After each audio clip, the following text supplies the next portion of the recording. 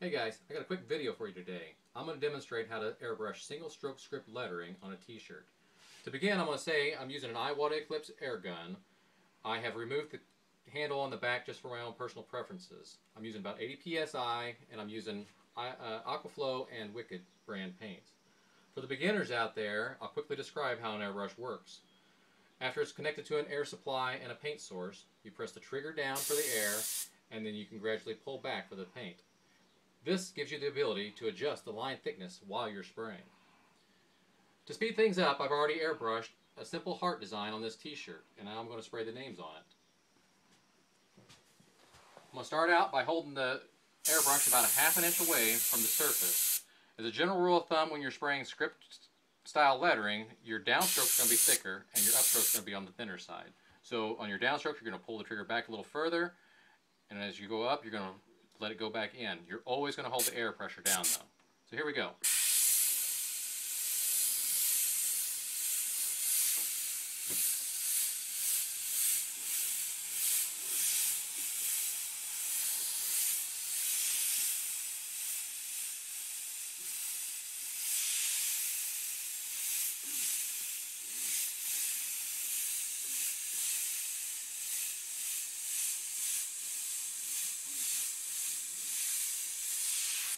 There the names are sprayed with Wicked Black. You want to pay attention to the size of the letterings, the height, the distance between each letter as you're spraying.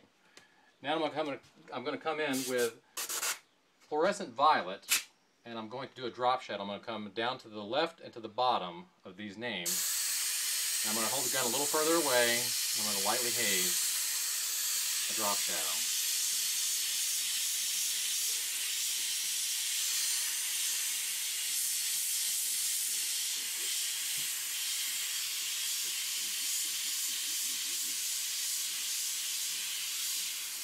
With the same color, I'm going to write the word forever in the same single stroke script beneath it.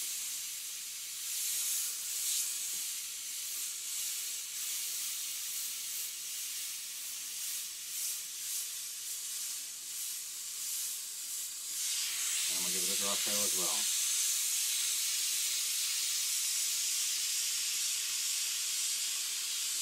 well. Now you could call this design complete, but I'm going to add some stuff here in the negative space. You could use starbursts, but I'm going to use some scroll work. I'm going to start here at the top. I'm going to do a little half a heart. And we'll come off. These little scrolls. Do the other half. Go the other way. I'm going to give this section a little drop shadow. I'm going to come back and add just a couple little lines here.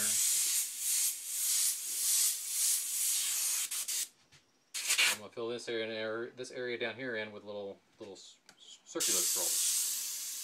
Whatever you do on one side, you want to kind of mimic on the other.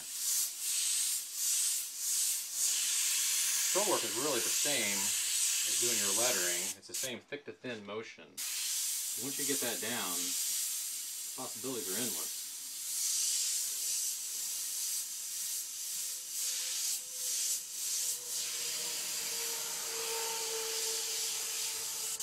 I'm just going to finish it off with a little line right here.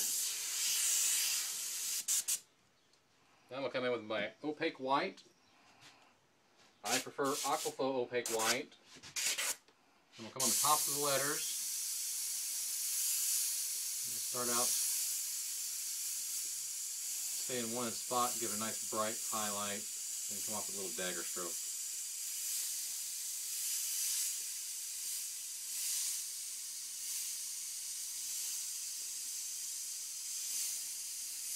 You have to clean the tip of the needle off occasionally.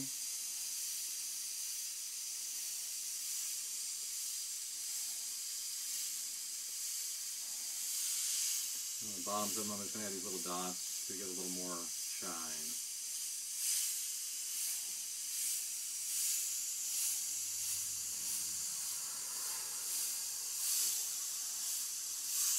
Add a little forever. The last thing I'm going to do with the white is I'm going to add some starburst on the hearts. It doesn't really matter if you go low over this lettering a little bit, it's not a hurry thing. Right in the center, I'm going to kind of stay there, give it mostly air, just a little bit of paint, back up as I'm doing it, and give it a nice glow. Another one over here.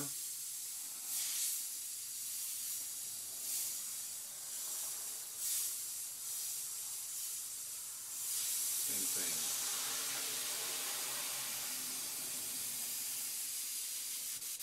I'm going to give one more right here in the center.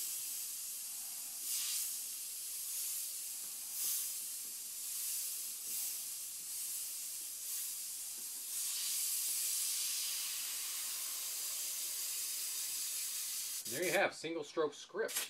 Hope you've enjoyed the video. Thanks for watching. Till next time, I'm Ken Johnson.